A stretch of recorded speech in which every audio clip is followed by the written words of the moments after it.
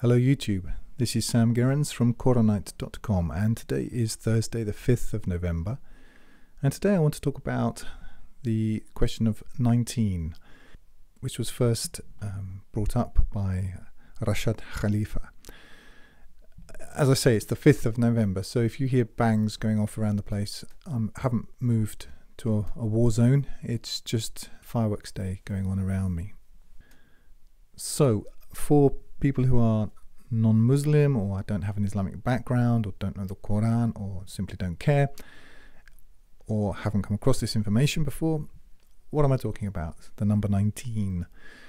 There was an Egyptian Muslim called Khalifa obviously from Egypt, who emigrated to America, and he was, I believe he was a chemist. He had a scientific background anyway, and if my memory serves correctly, in the 80s he came up with an idea based around the number 19, which does occur in the Qur'an. So far as I know, it occurs once, and it occurs in Surah 74 verse 30.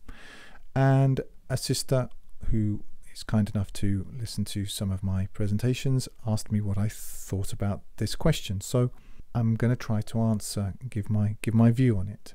Again, as a bit of background for people who don't perhaps know what Khalifa did, he entered all of the letters of the Qur'an into a computer and came to the conclusion, based on this verse, or perhaps this verse was what stimulated his direction of investigation, that the number 19 is of a high significance and has a high incidence in the Qur'an. Now, first point, I'm not a mathematician, so I haven't verified his claims. The second point is that in my reading of the Qur'an, quite frankly, I don't know what the number 19 refers to. I don't know. And I would be talking out of my hat to pretend that I do know. I don't. I know that I don't know what it means. The next point is that I would say regarding Khalifa and his claims and the people who follow his work, I have no problem with any of it. My theology is very simple. The baseline is even simpler. The Qur'an says that those who believe in God and the last day and do righteous works have their reward, and I believe that. And if Khalifa did that, then he has his reward, and I'm glad for him. And if his followers do that, they have their reward, and I'm glad for them. That's really it for me. I don't make the distinction along sectarian lines. You know, this is a Muslim, this isn't a Muslim. As far as I'm concerned, someone could have never read the Qur'an in their whole life, or any holy book in their life. Not the Christian Bible, not the Jewish Bible, or any other scripture. If they fear God, they believe in God and the last day, and they do good works, as far as I'm concerned, they have their reward. That's it. And that applies to Khalifa as much as it applies to any other person who's ever been born. So I don't have a doctrinal problem with it. I don't think it matters hugely. I don't have a deep set kind of like position on it. What I like very much about what Khalifa did was the fact that he investigated using his mind. And that surely is what the Qur'an calls us to do. It's what I've done, and I am not in a position to verify all his findings. I can say that to me personally, this is a personal point of view, I don't know how useful it is to me personally, the numerical values behind the Qur'an. To me, the Qur'an is a book of guidance. And if I was to take a map as an analogy, and I think it's a fair one, then to me, I'm more interested in the terrain and the direction than I am in the sort of, how many meters this is off from sea level and that is from sea level. But that's because of the kind of person that I am. I'm a person, I'm interested in words and in etymology and sense and so on. I'm not the bean countery sort of person that a lot of mathematicians, are making a huge generalization here, but that a lot of mathematicians in my experience have been. But that doesn't mean that I don't value their work. It just doesn't do a lot for me personally. Now I will give you my understanding of this part of the Qur'an, and as I say, it's surah number 74, and in my own reading of it, I disagree with Khalifa's, and in fact the generality of traditionalists' interpretations of this section of this surah, and I can explain why I do. In order to discuss the surah, it's worth reading the surah in full, because what the surah is actually talking about, it's talking about those people who are indifferent or complacent as regards the Day of Judgment. That, to my mind, is the obvious reading and the obvious subject of the majority of the surah, and the consequences for such people. I will read the surah through and then discuss this part in question. This translation is my own translation of the Qur'an, A Complete Revelation, which you can download for free. 2,000 pages of it's actually in excess of 430,000 words, including all the notes and the appendix. And as I say, you can download it for nothing using the button in the top right hand corner. As a word of introduction, my translation is based on a very specific methodology, and some of the terms I translate differently than the norm. I don't have time here to explain why I do. I have very good reasons for translating these things in this way, based generally on what I call Quranic definitions. That is, I have identified places in the Quran which define particular terms, and having defined those terms and identified these places where the Quran does define these terms, I apply these terms throughout. So if you hear in one or two places that instead of, for example, rejectors or infidels as typically translated, I use those who spurn guidance while claiming virtue, there's a very specific reason for that, and I don't have time to explain it in full now. If you want to know why, download my translation and read the first few pages and you'll know why. So I'm going to stick to the subject in hand. So, Surah 74. In the name of God, the Almighty, the Merciful. O thou, covered one, arise thou and warn, and thy Lord magnify, and thy garments purify, and depart thou from defilement, and show thou not favour seeking gain, and unto thy Lord be thou patient.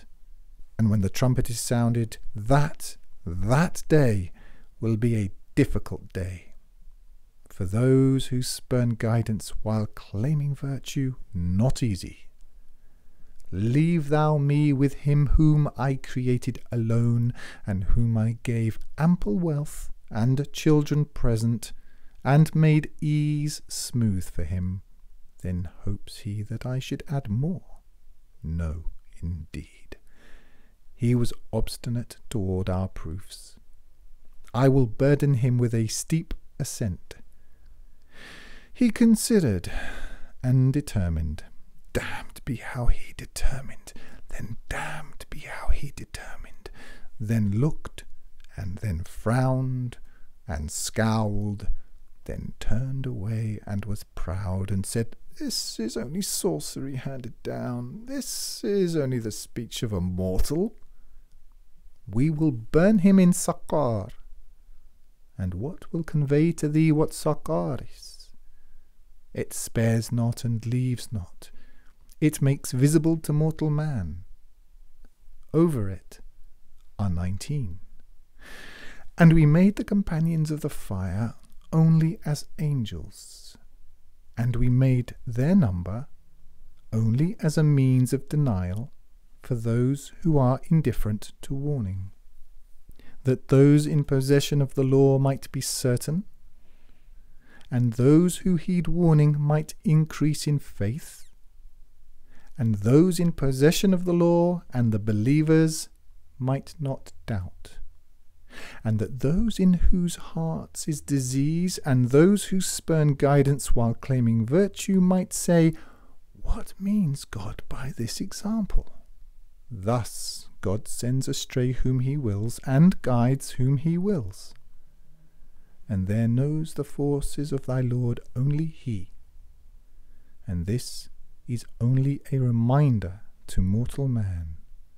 No, indeed, by the moon and the night when it retreats, and the morning when it glows, this is one of the greatest, as a warning to men, unto him who wills among you to advance or to tarry. Every soul is in pledge for what it earns, save the companions of the right hand, in gardens exchanging questions with the evildoers. What brought you into zakāt? They will say, we have not been among the performers of duty, nor have we fed the needy, and we jested with those who jest, and repudiated the day of judgment, until the certainty came to us. And no benefit to them is the intercession of intercessors. Then what ails them that they turn away from the reminder, as if they were frightened donkeys fleeing a lion? The truth is, every man among them desires that he be given writings unfolded. No, indeed. The truth is, they fear not the hereafter. No, indeed. It is a reminder. Whoso wills will remember it, and they will remember only as God wills. He is worthy of prudent fear, and worthy to forgive. So that's the surah in its entirety. The subject, surely, is the complacency of men who choose not to remember God. I mean, the opening really turns on the pivot. He was obstinate toward our proofs. He considered and determined, and then he turned away and frowned. It's all too much trouble to him. He thinks this is nothing, and he says, this is only sorcery handed down, this is only the speech of a mortal. This is a man, he has his life, he's in his life, and he's being confronted with the Qur'an, with revelation, with warning about the life to come. And he's, this is just not worth my time. It's some sort of legend. Verse 26, we will burn him in zakāt. There are consequences now to his self-aggrandizement and complacency, and he doesn't realize that every day, how vital each day is for him. Each day a man wastes when he doesn't remember his Maker, when he hasn't made a decision regarding the Almighty. The man thinks he has time. So, 26, we will burn him in zakāt. 27, and what will convey to thee what zakāt is? Well, 28, we have the definition now, the Quranic definition of zakāt. It spares not and leaves not. 29, it makes visible to mortal man. So whatever zakāt is, that's what it is. Over it are 19. Now what 19 means specifically, I don't know. I would imagine that it's 19 more zakāts, things which spare not, leave not, and make visible to mortal man. That would be my best guess. Okay? 31. Now this really is the pivotal verse which we need to unpack. And we made the companions of the fire only as angels. Now, many people will render this, and we made the companions of the fire only angels. The Arabic grammar allows it to be as angels, or angels as a direct object. There are cases throughout the Qur'an where both happen in many cases. The reason why I have decided on as angels, there is a reason for this, and the reason why I don't believe that the companions of the fire can be angels is this. The expression companions of the fire occurs 21 times in the Qur'an. In Arabic it's ashab an-nar. So the companions of the fire occur, as I say, 21 times, and I'll just quickly rattle them off. It's at 239, 281, 2217, 2257, 2276, 3116, 529, 736, 744, 747, 750, 1027, 135, 2251, 39:8, 46, 40:43, 58:17, 59:20, 64:10, and 74:31. And in all cases, outside the one here at 74:31, unquestionably, all references to companions of the fire treat of those unfortunate people who are to suffer in hell. Now, my methodology is such that in the absence of explicit, incontrovertible evidence to the contrary, wherever there is a set proven case, I take that to be the case in all cases. So to come to this one instance at 74:31 and say in this case companions of the fire references angels, I don't buy that, when provably in 20 other cases, in fact in all the other 20 cases, and the traditionalist agrees with this as well, companions of the fire indicate those people who are to burn in the fire. So I have to accept that what is being said here is, and we made the companions of the fire only as angels, i.e. immortal. So that's my understanding of the first clause. The second clause, and we made their number only as a means of denial for those who are indifferent to warning. So now what we're talking about, and this is part of the crux, which is that it references the word number. So what Rashad Khalifa has done is said that what he thinks is happening here is he thinks that this number refers to the companions of the fire, which he thinks are angels, and he thinks that the number that it's talking about is 19, and he sort of extrapolates from this a whole sort of mathematical theology, which I haven't verified and can't comment on. I don't know how tight an argument it is. I do know that he had to remove 2 verses from his corpus in order to make the numbers fit.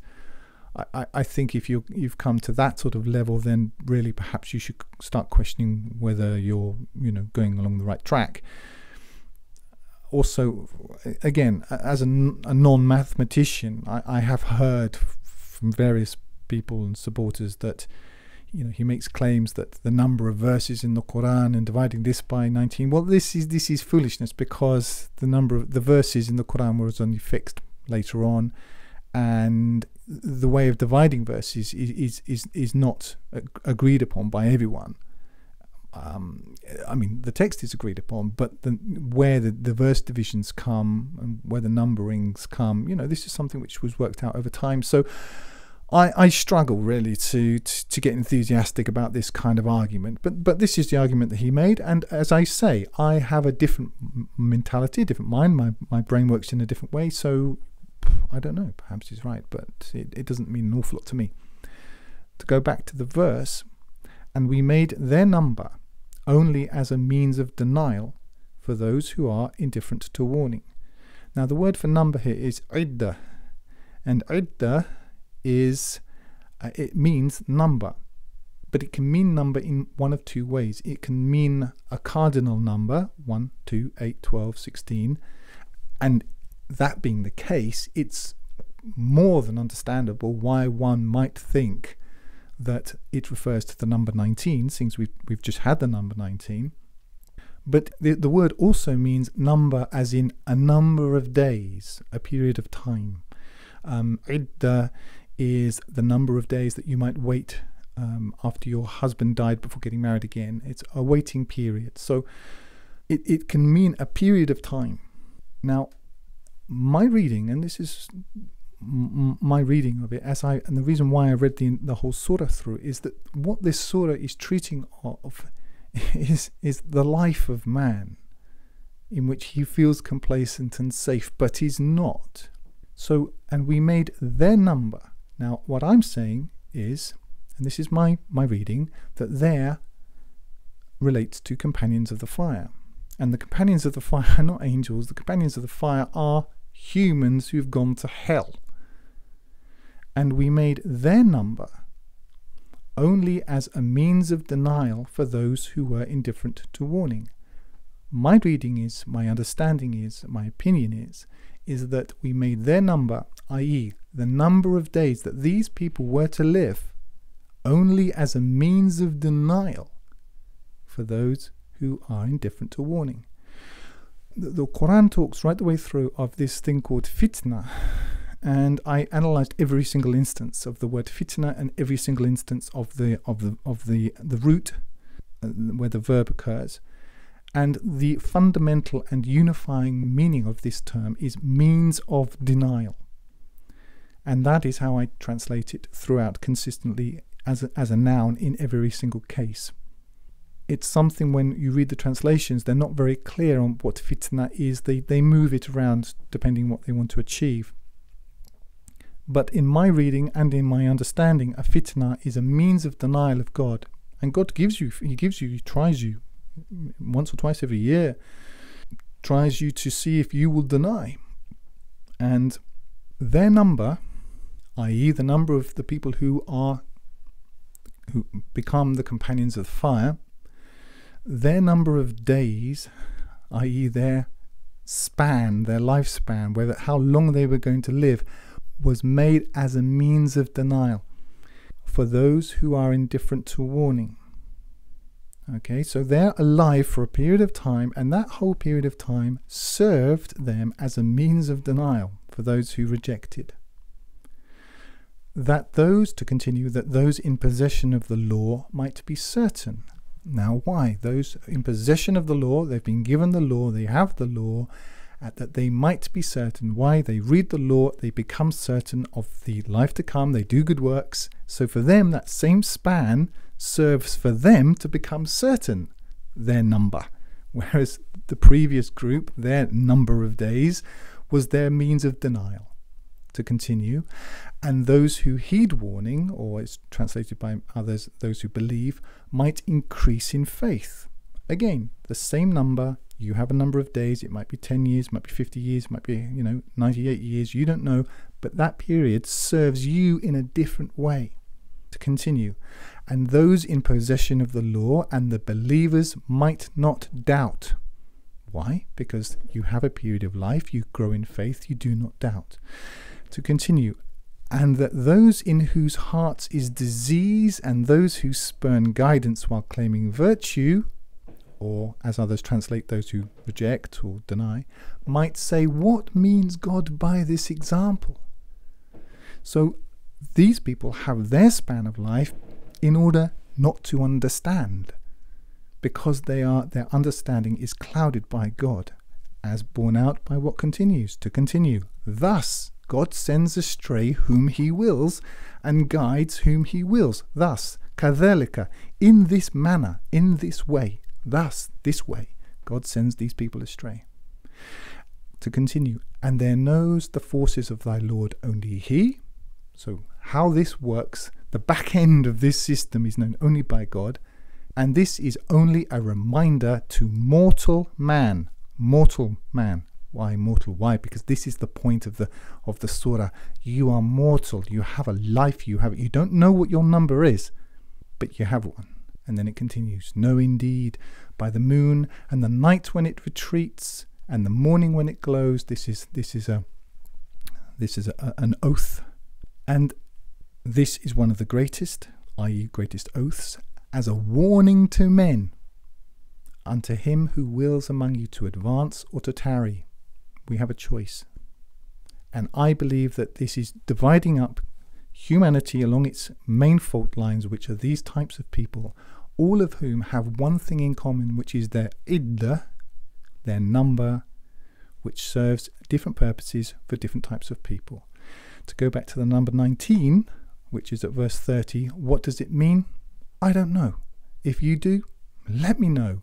but I don't believe that the Khalifa interpretation or the traditionalist interpretation of it, i.e. indicating 19 angels, makes any sense. As I say, just to repeat, the reason why I don't accept that is because Companions of the Fire at 31 occurs 21 times, and to affix a different value for Companions of the Fire, to say that these are now angels, when in all other 20 instances where it occurs in the Qur'an it's quite clearly those people who are to suffer and burn in hell, doesn't stack up for me. That's my understanding, that's my reasoning. I hope it's of some use, and I'd like to thank the sister who gave me the question, because I think it's a very interesting question. I hope I've answered the question to her satisfaction. That's all for now. If you're listening on YouTube, you can download my full translation of the Qur'an free using the button in the top right hand corner, where I must say you can find all these notes that I have just covered. I also encourage you to sign up for the Qur'anite Plus newsletter on the site to get occasional micro updates. Like if you like, comment if you have something to say, and subscribe to get more each week. And use the link in the drop down below to donate if you want to help me keep doing this. And remember, life is short, eternity is long. If you want good trees, plant good seeds.